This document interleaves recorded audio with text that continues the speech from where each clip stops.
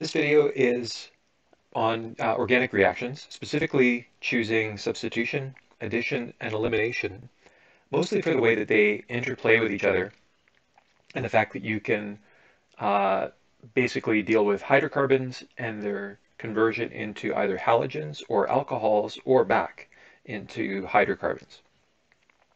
Kind of the level one understanding here would be, given a bunch of reactions, can you identify what the reaction is? And a very simple way of imagining this is if you look at the organic reactant and product in a reaction, if you see that a component has been switched or swapped, then we would classify that as being substitution.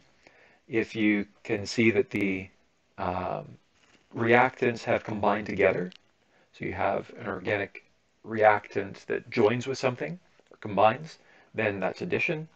And if you see an organic reactant where a component of it has left, typically that is a feature that makes it a derivative, then it would be an elimination reaction. So those can actually be illustrated in these very simple illustrations. So in the first case, you'll notice that what we've done is we've taken a portion of the methane molecule, let's say this here, and we've replaced it with a chloro group, like over here.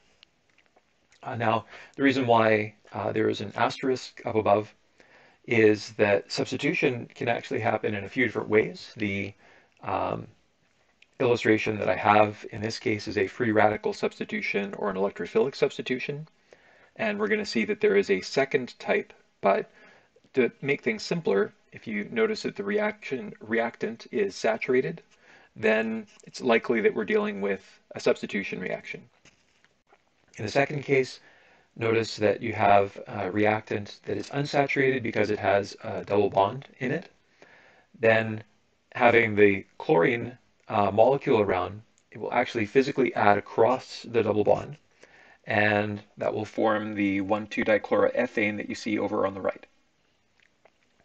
So the last case is, well, what if we take the derivative component, so that would be the chlorine, and let's say that we're going to kind of take that out with the hydrogen kind of in pieces. Then you'll notice that where those two components leave, you form an extra bond in the gap that's been formed, and that's where you get the double bonded product of that elimination reaction. So you've taken away the chlorine and a hydrogen, but formed a double bond in its place. Okay, so that's a little bit of the notion of how to recognize the three reaction types. Level two would be to be able to understand the sort of general patterns that are created. Like, well, what would happen if I added some kind of a saturated molecule to chlorine? What can I predict what is going to happen at the end of that process? I would argue that level three might be able to weave through something a little more like this, where you might be asked whether in one step, which is kind of the pattern up above, or in two steps, which is the pattern down below, if you can force ethene, which is over on the left, to turn into ethanol, which is over on the right. And we're going to see how that could happen through a variety of steps during this presentation. But generally, that's kind of our goal, is to be able to look at reactions in this bigger picture and be able to visualize how it could happen in either of these pathways. Okay. So the first type, and if you watch the video related to the test for saturation, this is essentially going into that kind of a process. So very much like I demonstrated earlier, you would have a reaction here with a saturated molecule, which is in the first case methane. And what actually happens here is that this bond over here gets exposed to UV light. So often what we would do is indicate that, if there's some kind of a mechanism or a catalyst that has to occur, we'll actually write that over top of the reaction arrow. But in this case, to illustrate, we can see here that the UV light comes in here. Technically, what that would do is break the chlorine into what are called radicals. So we've kind of freed up the electrons to go and attack other components here. Okay. As that happens, that chlorine radical can go and attack the methane molecule and free up a site for the other chlorine atom to come in and free things up. In essence, you make the HCl by having the chlorine radical come in and attack, let's say, a hydrogen. That would kind of peel off and make the HCl, and then you would have a methyl radical that's left over, and then the other chlorine would go in and tie up that last bond. So the product of this would be the chloromethane and then the HCl molecule.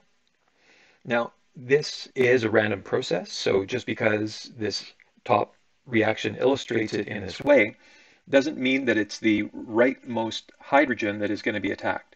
And in fact, this is a random process, and it can actually attack in a variety of locations, and that is illustrated down below. So if this reaction, which also requires UV, were to occur, the bromine radical can actually attack any of the hydrogens that are around. And let's say that it makes an attack at one of the hydrogens that's underlined, which sits on a terminal carbon. Well, in that case, you would have a situation where one of these terminal bonding locations would be replaced with bromine. So let's say it goes down here. And then we'll just fill in the rest of the molecule. And one of the possible products then is this one, which is 1-bromopropane. However, that is not the only possibility. In fact, the one hydrogens that are being circled right now could get attacked, and we should be able to acknowledge that that is a possibility as well. So let's say that that top circled hydrogen got attacked, and the result of that is 2-bromopropane. Okay, so this is in essence where your knowledge of substitution or electrophilic substitution reactions should go, is to be able to recognize when these types of isomerism are possible as products. Second type of substitution reaction is nucleophilic. In this case, we have something which is a nucleophile, which in this case is the pair of electrons sitting here on the hydroxide ion. And what's going to happen is that that pair of electrons is going to come in and attack the carbon, permitting the chlorine to grab the pair of electrons in this bond and leave with it. So in this case, the chlorine is acting like a leaving group. So the pair of electrons from the hydroxide go and essentially fill the octet on the carbon. And you'll notice that in essence, we have substituted the chloro group or chloride ion really which left, and then the hydroxyl forms the group on the molecule, on the organic molecule. So this is a second type of substitution reaction. This can happen in two different ways. So you'll notice that not only can we replace the chloro group from chloromethane, you can also do it in the opposite direction. In this case, by actually making the hydroxyl group a good leaving group by having the hydrogen attached to it. So what makes this a good leaving group is that we actually hitch the hydrogen on here and making this sort of a positively charged end of the molecule, which will then grab this pair of electrons and it will leave. And then the chloride ion that was left over, which of course has its full octet of lone pairs, which makes it a good attacking group, then that will actually come in and attack the carbon center and swap in to make it chloromethane. So this kind of shows you two possible nucleophilic substitution reactions that we might be responsible for in this course. Arguably, addition reactions are quite a bit easier. In this case, you'll notice that the starting point is always an unsaturated molecule. And just for ease, I'm always starting with, in this case, ethene. And I'm showing a variety of addition reactions here. So you can do this with, you can see at the top, chlorine, so Cl2. And the attack here is across the double bond. So you'll notice that as a result of the chlorine molecule essentially making its way into a position across the double bond, so you can imagine it there and there, then the double bond breaks. The electrons are shifted around such that you make new bonds to the two chlorine atoms, making, in this case, 1,2-dichloroethane. You can do a similar reaction, except let's use hydrogen chloride in this case. Now, this particular diagram essentially imagines that the H and the Cl molecules are attacking in a manner where the Cl is attacking at the first carbon, or the leftmost carbon, and then the H is attacking at the rightmost carbon. When you have asymmetrical molecules like HCl, their orientation in space is random. But you'll notice that if we drew this molecule with the chlorine sticking up here instead of on the left, we've essentially just made the same molecule. It's just a mirror image. And calling either of these chloroethane is absolutely fine. And then in the last case, we are doing the same thing except with water. And water would add across a double bond and therefore turn the product into an alcohol. So that is turning ethene into ethanol. In this last case, we have an elimination reaction that basically takes a derivative and turns it into an alkene. It does so, in this case, by creating a pretty good leaving group. So in this case, the pair of electrons is going to get pulled away by the chlorine. The OH is going to come over here and encourage the H away, leaving behind a pair of electrons and forming the double bond in its place between the two carbons. So that's a pretty simplest way of looking at this elimination reaction. In the second elimination reaction, you actually are causing water to leave the molecule. And as a pretty easy turn of phrase, anytime that you have water enter or leave an organic molecule, sulfuric acid is usually a pretty good bet that that's acting as a catalyst for that to happen. So, of course, strong acids like sulfuric acid will be a source of protons.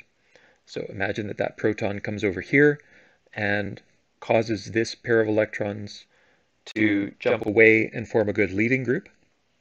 What this will do is cause one of the adjacent hydrogens to leave also, forming the double bond in its wake. And that would actually replenish the acid catalyst that has actually been used in this case.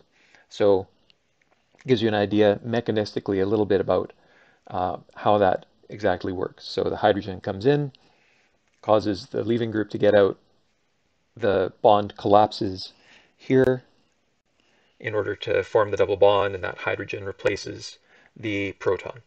So it gives you an idea about elimination, and thanks for watching.